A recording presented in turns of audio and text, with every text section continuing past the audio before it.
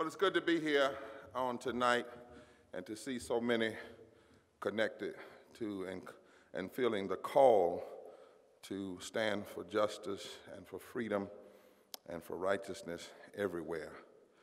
I'm grateful tonight to be here. I'm, from North Carolina, where many of our members of the human family are still under floodwaters of Hurricane Florence, but poor and low-wealth people who were in a storm before the storm. Before the storm, North Carolina had 4.7 million people in poverty and low wealth. Before the storm, 1 million people were uninsured, and our legislature refused to expand Medicaid, which could have covered 500,000 of them before the storm. You'd have to work at North Carolina's minimum wage 87 hours a week just to be able to afford a basic 2-room bedroom before the storm. So there was a storm before the storm that didn't have to be. And then there was, and now after the storm, there are people without insurance, without homes, politicians that will accept federal money for infrastructure but will not accept federal money for individual health insurance for those who need it. 51 hog lagoons have spilled over in the waters. Coal ash ponds are running over. And I just left the other day when we challenged the legislature to fix these things in a special session, because there's some storms that don't have to be. We can fix them. We don't have to warm up our climate like we're doing it. We can fix that. And they said when we raised these questions concerning the least of these, that we were politicizing the storm.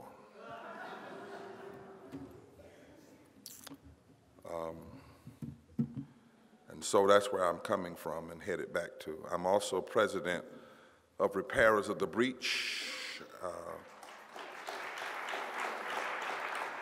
That is one of the co-sponsors of the Poor People's Campaign. I know Reverend Erica Williams is here, one of our great national organizers. I bring you greetings as I'm serve as visiting professor at Union Theological Seminary. And I bring you greetings from the Poor People's Campaign, a national call for a moral revival.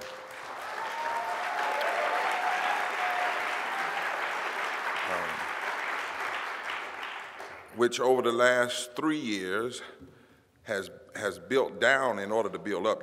From the country, we learned that great trees stand by their roots, not by their limbs, not by their leaves. So we've been building deep. 41 coordinating committees now in 41 states and the District of Columbia to lift up the concerns of the poor and the rejected. We launched this campaign on Mother's Day, ended the launch on the summer solstice, in other words, birthing light.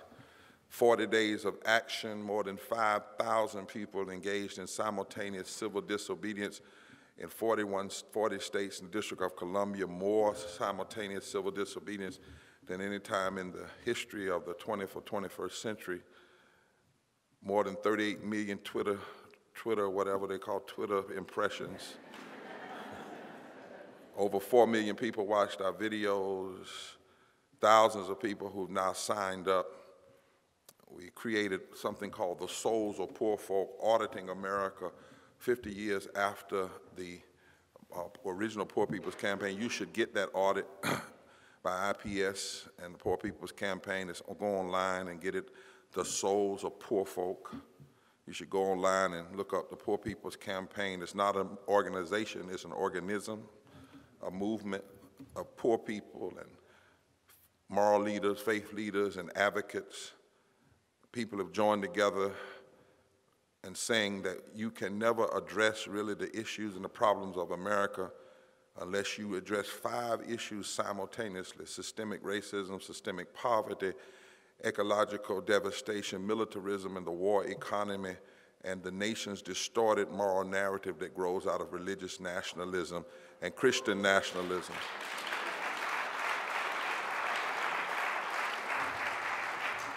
25,000 people showed up on June 23rd to say that they would be the founding members of a new Poor People's Campaign, a national call for a moral revival. We're currently registering people for the movement who will vote, not just who will vote, but for the movement who vote with an analysis, vote with an agenda. And we're doing hearings across the country. And we are black, we're white, we're brown, we're yellow, we're red, we're Christian, we're Jewish, we're Palestinian, we're Muslim, we're Hindu, we're Sikh, we're people of faith and not of faith, we're rich, people with a conscience, poor people with deep heart and concern. We are rural, we are urban, we are old, we are young, we are able-bodied, we are disabled bodies, but we still have fight in us. We are God's children, we are America, and we are determined that we will not allow the 140 million poor and low-wealth people in this country to be ignored anymore.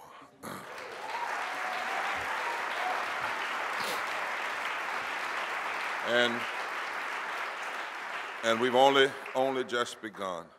I bring you greetings from the Christian Church, Disciples of Christ, mostly where I have been a pastor now for some 25 years and served also as a former moderator of the church.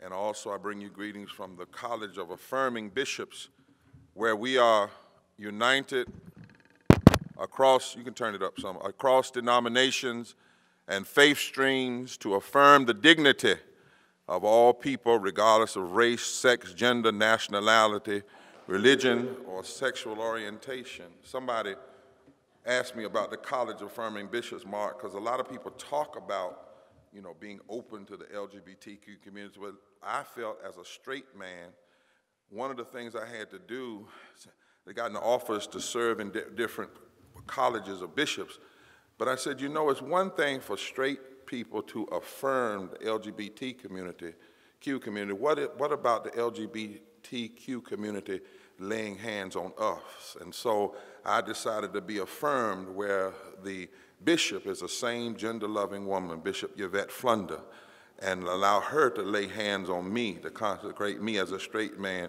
into a college of bishops. It's time to get real about loving each other.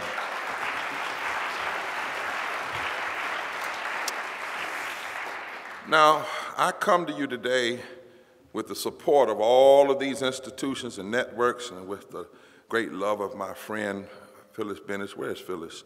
Phyllis, who is a great sister beloved and one of the many people that I talk to often.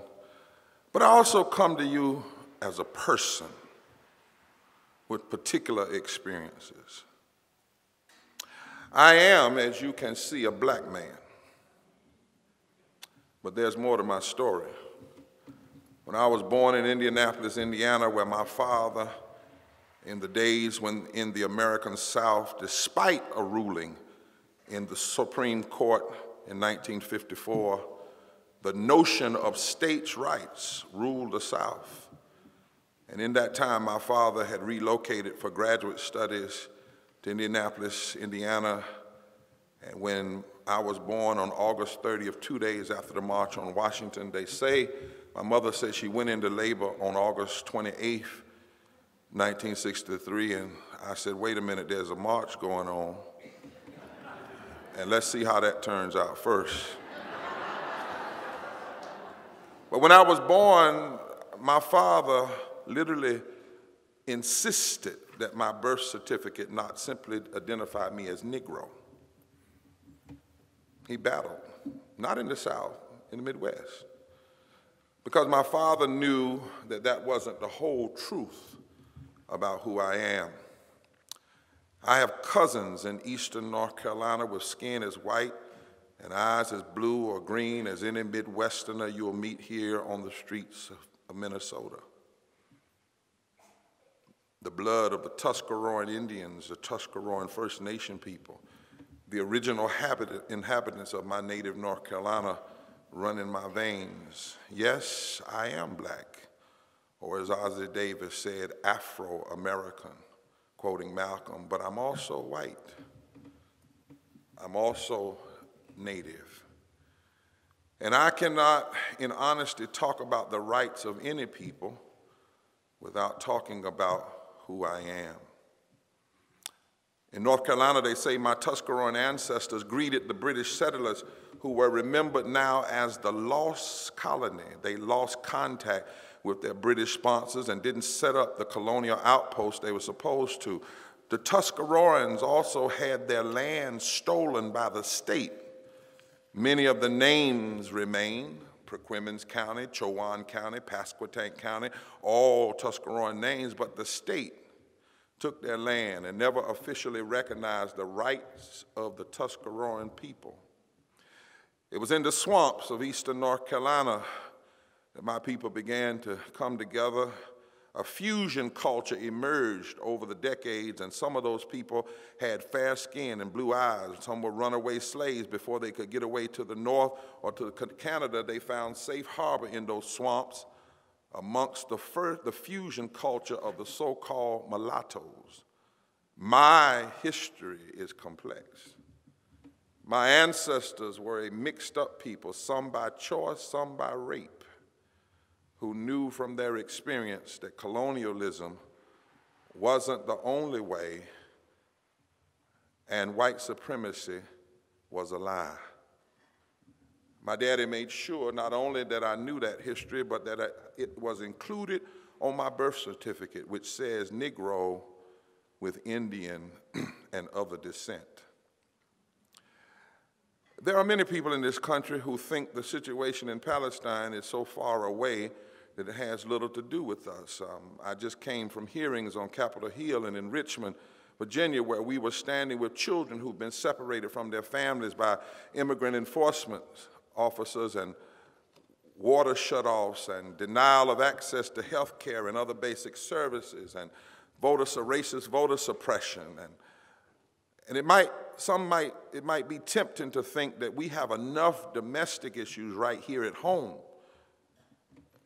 that it is someone else's task to address the rights of Palestinians halfway around the world. But I know from my own personal story in this country that we cannot talk about justice without addressing the displacement of native peoples wherever they are.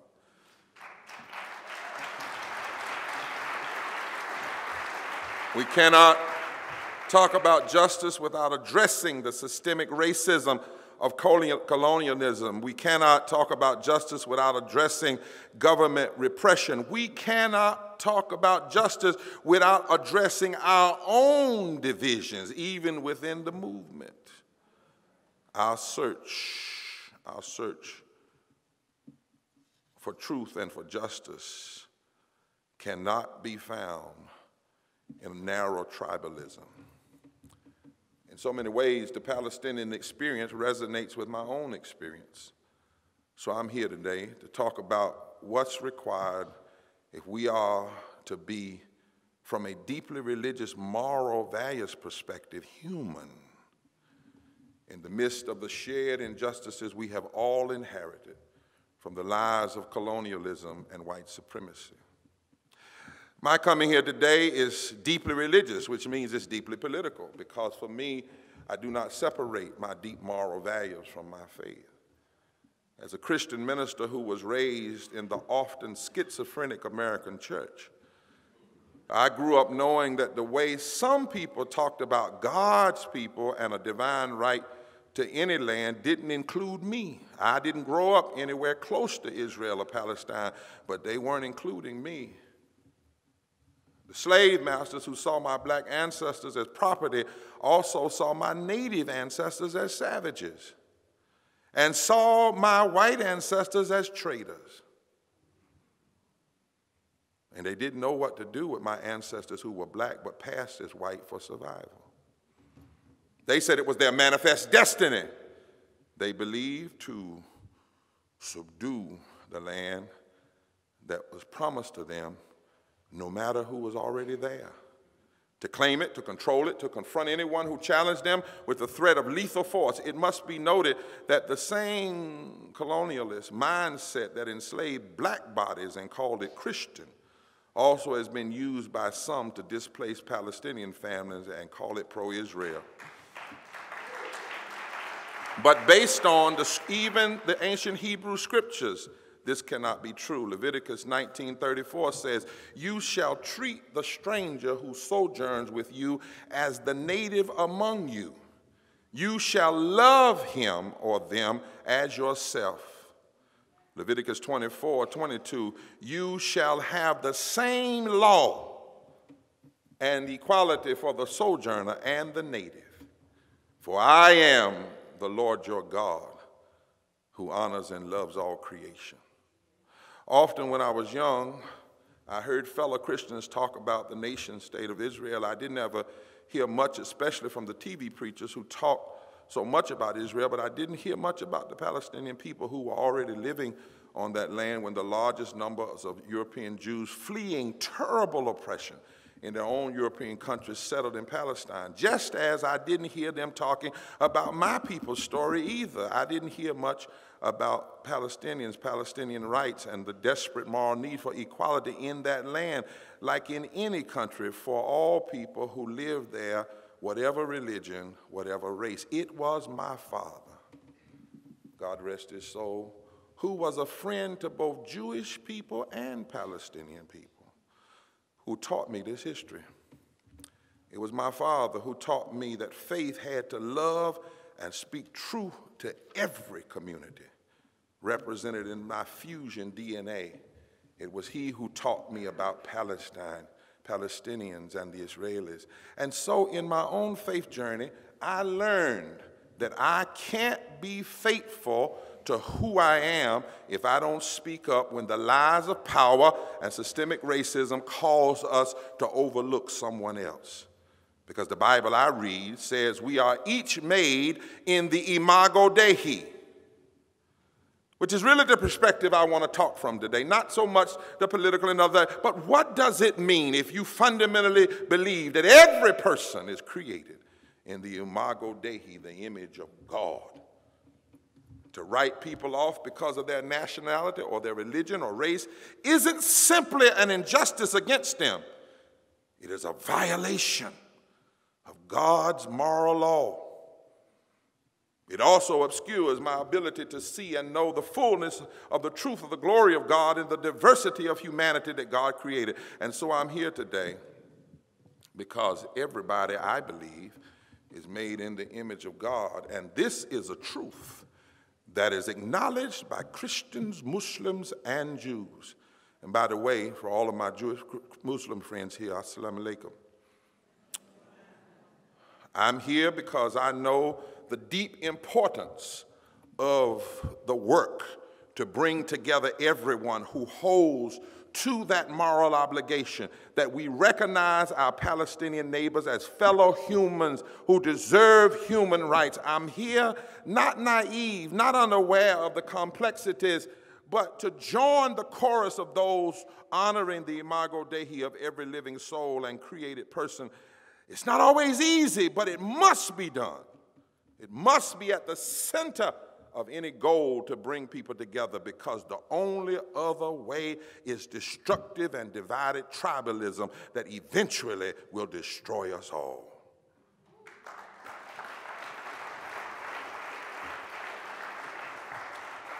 This is why I must also say that I am here as one who has been called rabbi by those I work closely with in the Jewish community. I am a Christian minister who has preached Rosh Hashanah and Yom Kippur. I'm a Christian minister who has prayed and spoken in the mosque. I'm a Christian minister who has invited Jewish and Christian persons not to an evening service, but to morning service in my own church.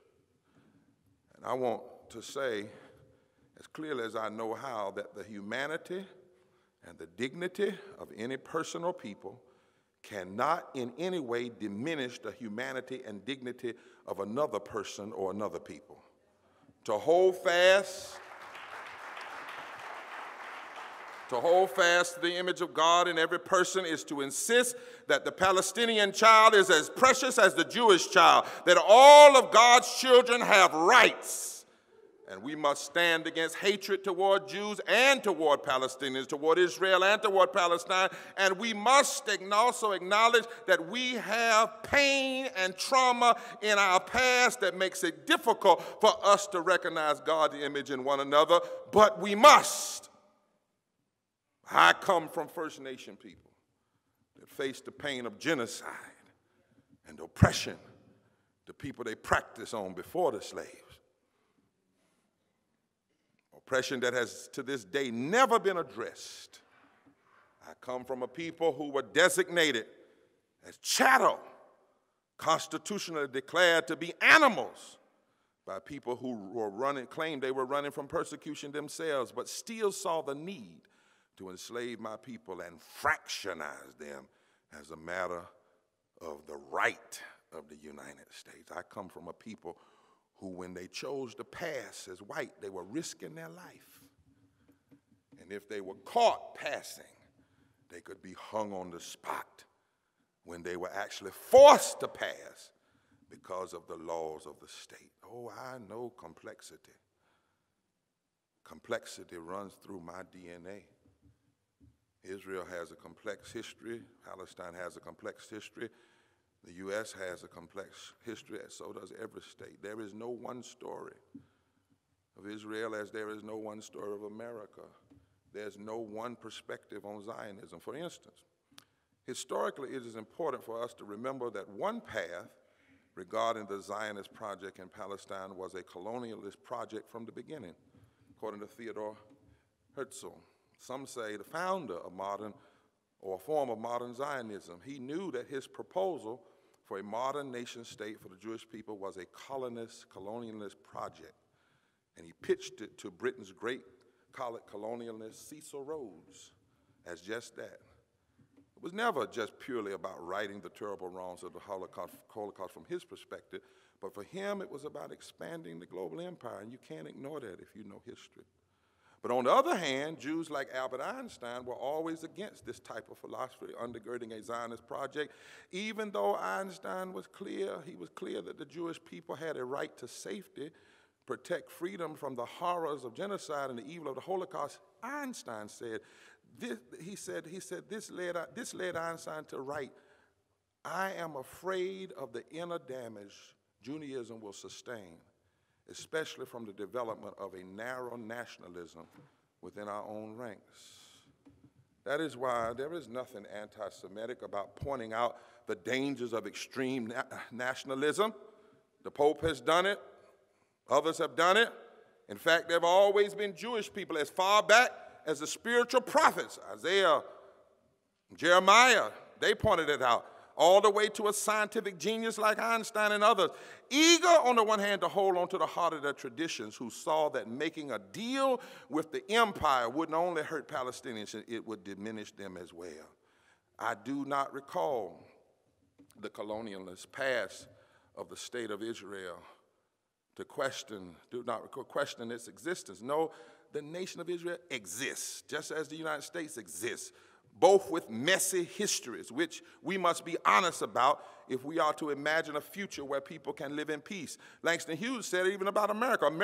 America has never been American to me, and yet I swear this, America will be. I didn't come to talk about that right, the right of state. I came to talk about what is a state's responsibility to all people. What is any state's responsibility to all people? Because people have rights. People have rights. And those rights supersede even the power sometimes and the vision and the goals of a state. This is why I was so moved by my dear friend Rabbi Susan Browse, who took her daughter to Hebron and Bethlehem to see firsthand what the occupation looks like and how settlers are drunk on an extreme narrow nationalism that keeps them from seeing their neighbor's humanity. This is what she wrote openly, a rabbi, and published in the LA Times when they came back.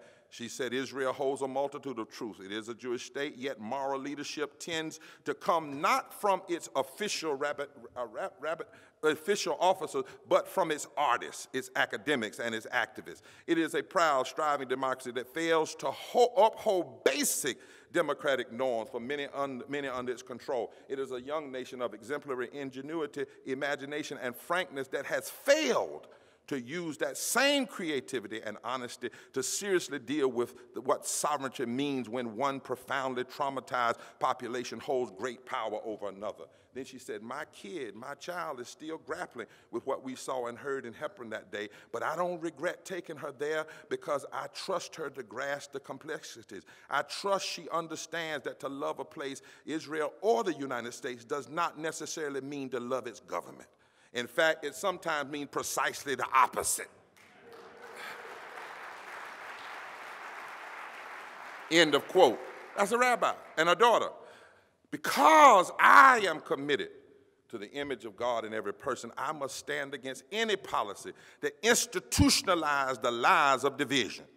When my own government imposes policies based on inhumanity, whether an economic system that keeps 140 million people in this country poor and low wealth, or dividing families and jailing children at the border, or passing voter suppression laws, or mass incarceration of poor people and people of color, or the U.S. imposing a Muslim ban, or waging wars that kill hundreds and thousands of Iraqis, Afghanistans, Yemen, Syrians, Somalis, and so many others, we must stand up and say no with no exception if you believe in the image of God.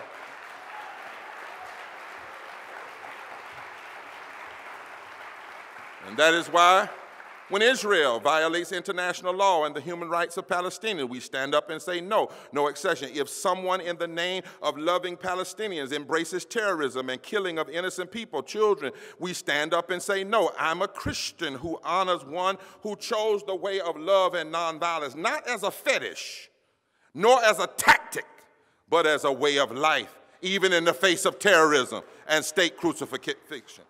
In this country, we have a particular obligation to address the rights of Palestinian people because our tax money pays the $3.8 billion that the U.S. sends directly to the Israeli military every year. And the Bible teaches me where your money is, that's where your heart is. And our communities suffer from the extraordinary lack of access to funds for health care, education, jobs, and more, while there is never a lack of money to send billions to Israel. Our president, however much well, let me say, instead of saying however much we resist him, no matter how much he resists us, wants to build a wall based on the model of Israel's wall in Palestine. Our government protects Israeli military and political officials from ever being held accountable for their violations of international law, violations of human rights, even war crimes, and props up the wrong embraced by Netanyahu and his cohorts. And some of our police departments go to training by Israel National Police and military, teaching our law enforcement officers the things they have learned in dealing with an occupied population, and we must challenge that. Why? Because the most damnable violence is always policy violence. Policy violence. The systemic use of power to privilege some and exclude others. We must confront the injustices against Palestinians because much of it is injustice carried out on our dime in our name. Like any systemic injustice, this policy violence all but guarantees that people who are pressed down and ignored generation after generation will at some point lash out in a last gasp for their own humanity, if not in self-defense. When Palestinian youth throw a rock, some say, see, we told you, and they call for a tax. But there can be no moral equivalency between policy violence of governments armed with missiles and the desperate children who fight back with stones. And yet, we must also be clear that we will always lose a fight against the empire if we try to use the empire's vision of weapons, for the empire specializes in death. As the brown-skinned Palestinian who is my rabbi, who is my leader, Jesus said, if you live by the sword, you will die by the sword. We must lean into the deep power and wisdom of nonviolence, not just a nonviolent day, but a life. Henry Highland Garnett was a fiery preacher.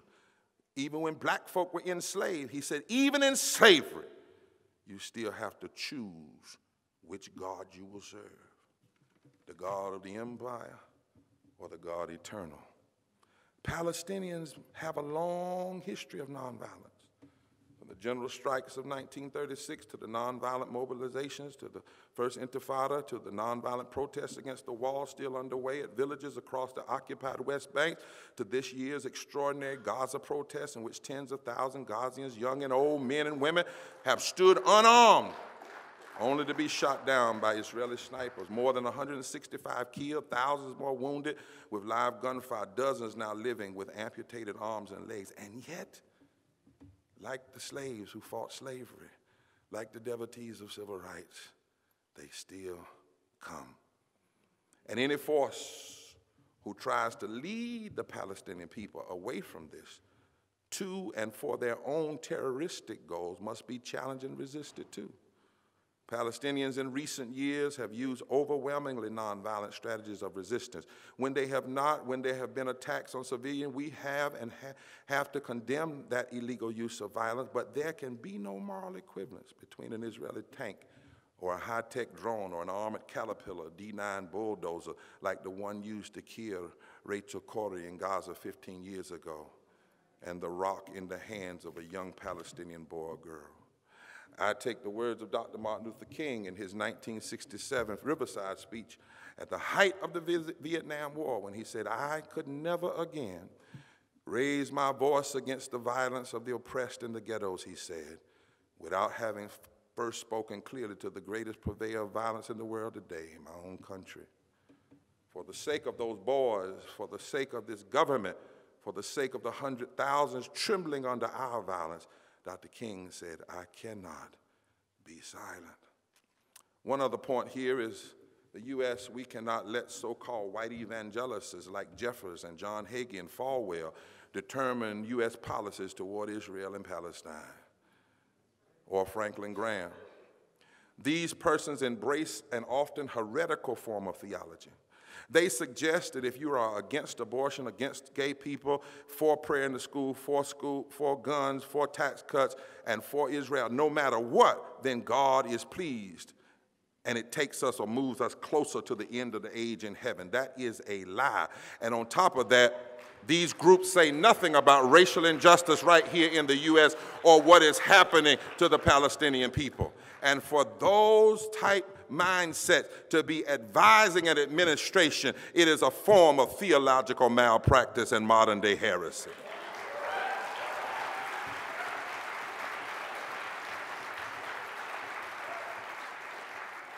In fact, if you follow the way of Trumpism and religious nationalism, we saw last night, yesterday, in the Kavanaugh hearing where you end up. You end up with sanctioned and consecrated gangsterization of our politics.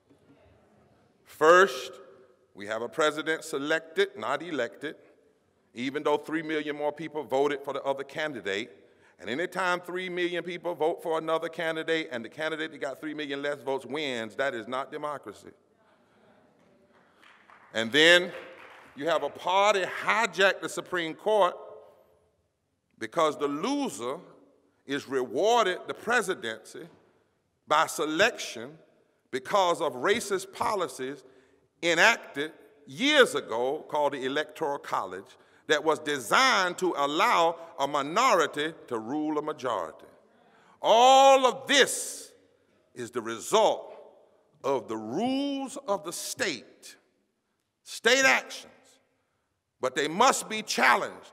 Even though the state says, the Electoral College and all of that is legal, because state rule doesn't make it right. I don't care if the state says it. Any state. Racism is racism is racism. Fascism is fascism is fascism. Apartheid is apartheid is apartheid. And it doesn't matter if you try to legalize it. Those of us who believe in the image of God in all people must stand up against it.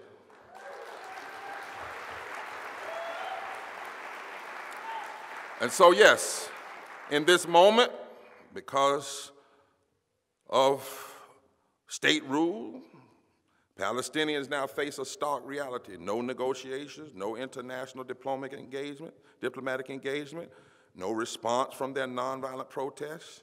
It's a situation where it's not about how the Palestinians resist, but that they resist at all, that leads the U.S. to give Israel a green light for continuing to escalate repression and the denial of right. There are no channels available to Palestinian protest or resistance. The Palestinian diplomatic chief was just expelled from the U.S. along with his wife and 2 little children, aged 5 and 7, pulled out of their school because the Palestinians refused to negotiate on the brutally one-sided terms imposed by the Trump administration. In the face of such extreme injustices, it would be its own kind of violence not to speak out. We would be committing violence if we did not speak out. Instead, I choose to stand here today and remind you, even in these times, Mark, you're exactly right. Frederick Douglass, who spoke out after the terrible Dred Scott decision when the Supreme Court of this nation said that a black man has no right that a white man is bound to respect. And people came to Frederick Douglass and said, it's over, everything's over, there's no need of fighting anymore.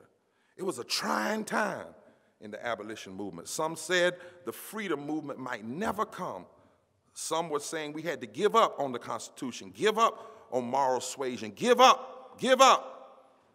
And at that low moment in the struggle against the dehumanization of a race-based colonialist system, Douglass stood up and said, in one point of view, we, the abolitionists and the colored people, should meet this decision unlooked for and as monstrous as it appears, but we should meet it with a cheerful spirit. This very attempt to blot out forever the hopes of an enslaved people may be one necessary link in the chain of events preparatory to the downfall and complete overthrow of the whole slave system. The whole history of the anti-slavery movement is studied with proof that all measures devised and executed with a view to ally and diminish the anti-slavery agitation have only served to increase, intensify, and embolden the agitation. In this moment, when Trump evangelicals have linked up with Zionist extremists and the corporate fascism of white nationalists around the world, it may seem like this campaign's goal of Palestinian rights is at a low point, but I stopped by today to say that in an unexpected way, our present troubles may increase, intensify, and embolden the agitation for Palestinian rights and for all human rights around the world.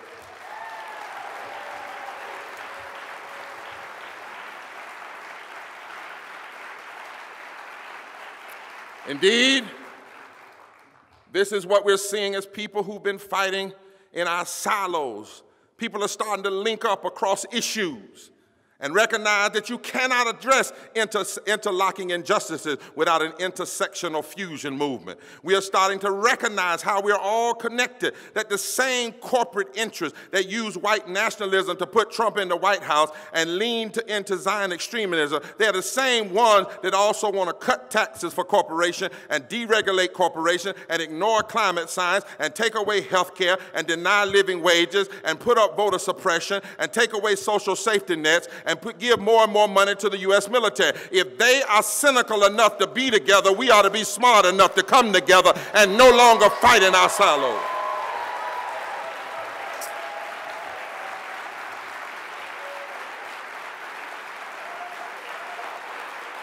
And the good news is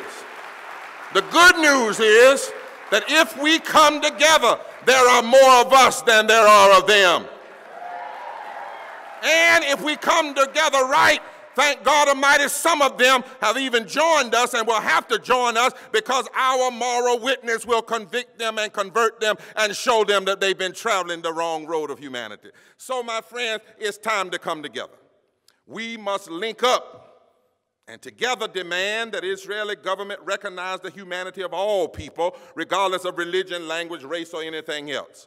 Inside Israel, the new basic law stating that the right of self-determination belongs only to Jews must be reversed and replaced with a law that ensures that all rights are equally accessible to all. In the West Bank, Israeli military control over the Palestinian population should be ended, and the population of Jewish-only settlement should be disarmed so that the entire population of the West Bank lives under one set of laws, not the current apartheid system of two sets of laws for two parts of the population based on religion, race, and language. In Gaza, the siege that prohibits people from entering and leaving the Strip and that allows Israel to determine what does and does not enter the Strip should be ended so that Gazians can rebuild their territory and have the same rights as Israelis to come and go from their homeland. For Palestinian refugees, the long-standing denial of their internationally recognized right of return should be ended, and a just solution to the refugee situation based on that right should be implemented. The United States must reverse its political and moves on Jerusalem.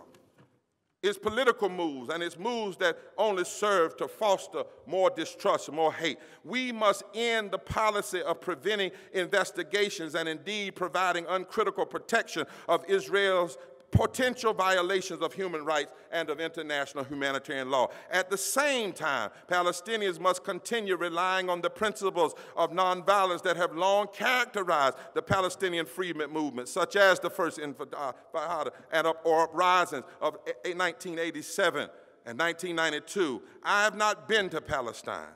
I hope to go. And I do not pretend to know fully what my Palestinian siblings have suffered, nor what my Jewish family must consider when they remember the Holocaust. But I do know trauma.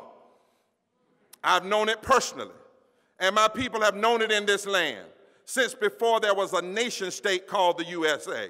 Yes, terrible things have been done, but I still believe that when we all get together, we can become something that has never been yet. In fact, that is the great hope of Jesus. The ultimate prayer of Jesus, the great Lord's Prayer, is not our Father which art in heaven. It is, I pray that they might be one.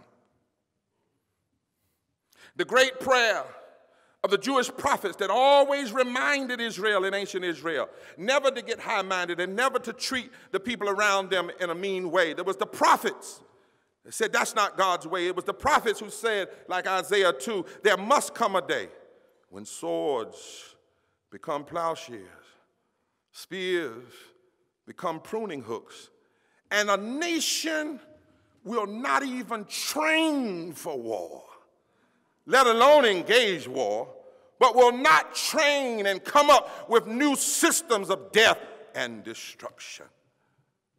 And it is the great hope of the psalmist. The psalm is honored by Jews, Muslims, and Christians, Psalms 118:22, which says that the day that ultimately God is looking for is when the stones that the builders rejected becomes the chief cornerstone. And when that day happens, this is the Lord's doing. Jewish people have known rejection. Palestinians have known rejection. Many of us have known rejection. But the only way forward, the only way out of a narrow and tribalistic way of thinking is to come together and to become the cornerstone of a new reality. You know, I know the power of coming together. I know it because in the Bible, when Moses and his people and his rod came together, Pharaoh came down. When Esther and Mordecai came together, they stopped the plots against the people. When David, his slingshot and his faith came together, Goliath that represented empire and power failed. Yeah, I know that when that brown-skinned Palestinian Jesus got folk together, and when the people that followed him got together on Pentecost, Jews, Parthians, people from everywhere, read the Bible, it's right there. They all got together. And when they did, they challenged the idolatry of Caesar and the power of an empire. I know what coming together can do biblically, and I know what coming together has done down through the years. Justice, really, y'all, has never lost. It's been beat up, it's been hurt, it's been challenged, But ultimately, justice is never lost, because even when you just fight for justice, you won. But during slavery, it looked like justice had lost. But when Harriet Tubman and Frederick Douglass and some white Quakers and some white evangelicals of that day, when they got together, they formed a fusion movement that brought about abolition. Women didn't have the right to vote. Sometimes we are told it was Sojourner Truth and a Quaker named Lucretia Mott and others. When they got together, they won the right to vote. Plessy versus Ferguson looked like it was the law of the land forever, separate but equal. One guy dissented, Justice Harlan out of Kentucky, and it was upon his dissent that Charles Hamilton Houston and then later Thurgood Marshall got white lawyers together and black lawyers together and Jewish lawyers, and they went before an all-white Supreme Court with one member who was a member of the KKK. But when they got together, even that member had to vote unanimously that separate but equal was unconstitutional. It looked like Jim Crow had beaten us down, and had beaten down injustice, couldn't rise again. But when Rosa Parks and Martin Luther King and Malcolm and Bayard Rustin and Glenn Smiley and Jonathan Daniels and Viola Wooster, a white woman, and Rabbi Heschel and James Reed and others, when they all began to work against it, Jim Crow had to come down. So I know it biblically, I know it historically. I know it, and we have to know it so that we don't give up fighting. We have to know the power of our coming together. We have to know that it's just our time. Others had to stay together before us, and it's just our time. That's why you're alive now, to join with somebody, to bring somebody together. Whether we're Jewish or Christian or Muslim or Sikh or Hindu, or whether we're not believers at all, we have to at some point come together, whether from a humanist perspective or a faith perspective, to believe that there is certain value in everybody, that there's a certain created nature, a certain imago Dei, a certain innateness and inalienableness, a right that belongs not to states but to people. And when we come together, we can change the world. I know it personally too, because some years ago, Mark, they said I'd never walk again. They said I'd never get out of a wheelchair. My body was fighting itself. My muscles were fighting my bones. My nerves were fighting my brain. I was 30 years old, had always depended on my legs. One morning I woke up and couldn't move. I spent 3 months in a bed at UNC Hospital, not knowing if I'd ever get up again. For 12 years I was in a wheelchair. I went into depression. I was oppressed by the state of things in my life.